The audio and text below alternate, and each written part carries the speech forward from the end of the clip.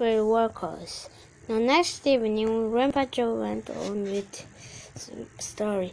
Mr. Charlie said, "Not so very long ago, there used to be thousands of people working in Mr. Willy Wonka's factory. Then one day, all of a sudden, Mr. Wonka had to ask every single one of them to leave, to go home, never to come back." "But why?" asked Charlie. "Because of spies." "Spies?" Yes, all the other chocolate makers, you see, had begun to grow jealous of the wonderful sweets that spies to sell his secret recipes. The spies took jobs in the Wonka factory, pretending they were ordinary workers. And while they were there, each one of them found exactly what a special thing was made. And they go back to their own factories and tell us, Charlie, "They must have," answered Grandpa Joe, "because soon after that, Fickle Rubber's factory started making an ice cream that would never melt, even in the hottest sun. The Mr. Brundle's factory can out with the chewing gum that never lost its flavor, however much you chewed. And then Mr. Lower's factory began making sugar balloons that you could blow up to huge size before you pop them with a spoon and gobble them up, and so on and so on." And Mr. Willy Wonka told his so beard and shouted, "This is terrible! I shall be ruined. There are spies everywhere. I shall have to close this factory." "But he didn't do that," Charlie said. "Oh, yes, he did. He told all the workers that he was sorry, but they would have to go home. Then he shut the main gates and fastened them with the chain, and suddenly Wonka's giant chocolate factory became silent and deserted. The chimneys stopped smoking, the machine stopped whirring, and from then on, not a single not a soul went in or out, and even Mr. Willy Wonka himself disappeared completely. Months and months went by. Grandpa Joe went on, but still the factory remained closed, and everybody said, "Poor Mr. Wonka, he was so nice when he made such marvelous things, but he's finished now, it's all over." Then something astonishing happened. One day early in the morning, the columns of white smoke seemed to be coming up out of the tall chimneys of the factory. People in the town stopped and stared. "What's going on?" they cried. Someone's lit the furnaces. Mr. Wonka must be opening up again.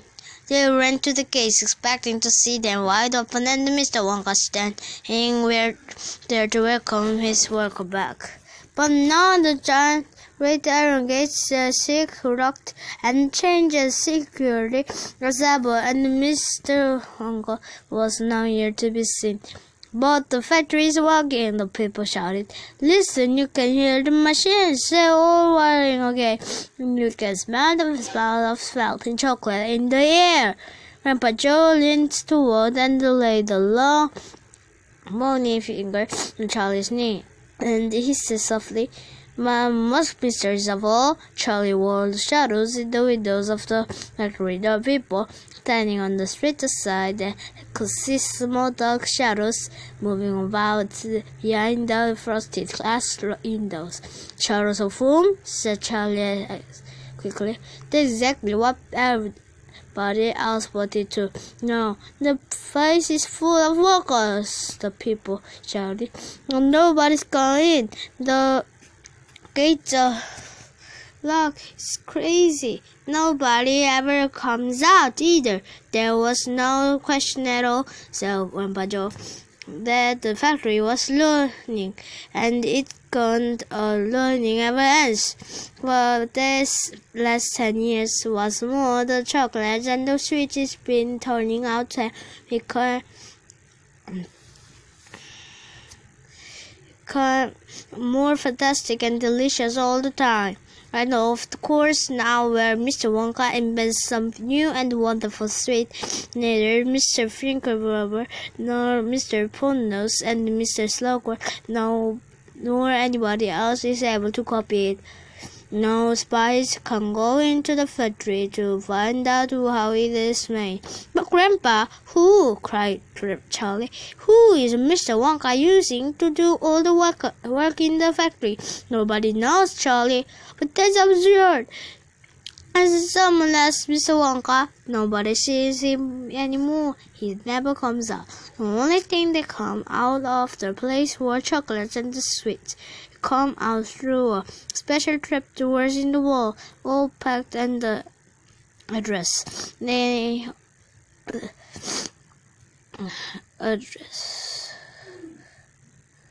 And they all picked up everybody by post office trucks. But Grandpa, what sort of people they that work in there, my dear boys, said Grandpa Joe. That is one of that great mysteries of the chocolate making world. We know only one thing about them. They were very small, the faint shadows that sometimes appear behind the windows, especially late at night when the lights are on. All those of tiny people taller than my knee. There aren't any such a people, Charlie said.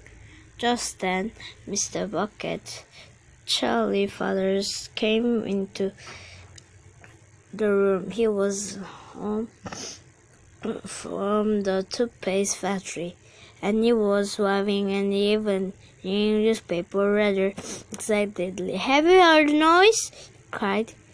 He held up the paper so they could see the huge headline. The headline said, Wonka Factory to be up in the last lucky few. Chapter 5 The Golden Tickets. You mean people are actually going to be allowed to go inside the factory? Cried Grandpa Joe. Read us what it says, quickly. All right, said Mr. Bucket, smoothing out the newspaper. Listen. A warning bulletin. Mr. Willy Wonka, the confectionery genius whom nobody has seen for the last 10 years, sent out the following notice today. I, Willy Wonka, have decided to allow 5 children, just 5 mind you, and no more to visit my factory this year. These lucky 5 will be shown around personally by me, and they will be allowed to see all the secrets and the magic of the factory. At the end of the tour, as a special present, all of them will be given enough chocolates and all sweets to last them for the rest of their lives. So watch out for the golden tickets. 5 golden tickets have been printed on the gold paper, and these 5 golden tickets have been hidden underneath the ordinary wrapping paper of 5 ordinary bars of chocolate.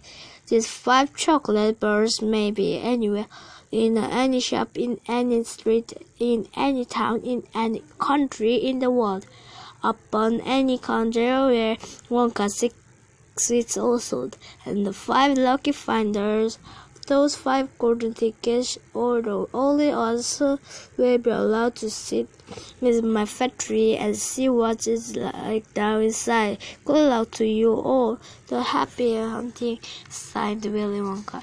The man studied, muttered Grandpa Josephine. He's brilliant, cried Grandpa Joe. He's a magician.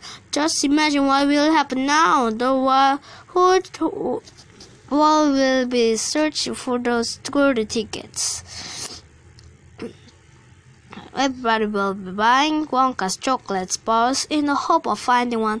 We sell more than ever before. Oh, how exciting it would be more than ever before. Oh, how exciting it would be to find out.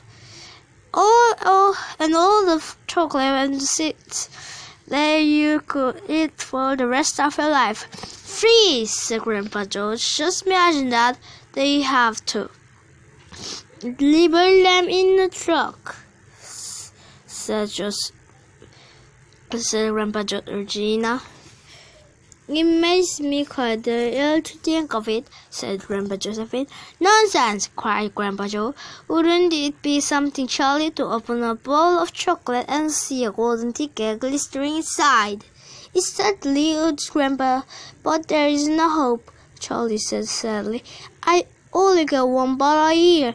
You never know, darling, said Grandma Georgina. It's your birthday next week. You have as much chance as anybody else. I'm afraid that simply isn't true, said Grandpa George. The kids you are going to find, Grandpa George. The kids who are going to find the golden tickets are the ones who can afford to buy bowls of chocolate every day. Our Charlie gets only one a year. There isn't no hope.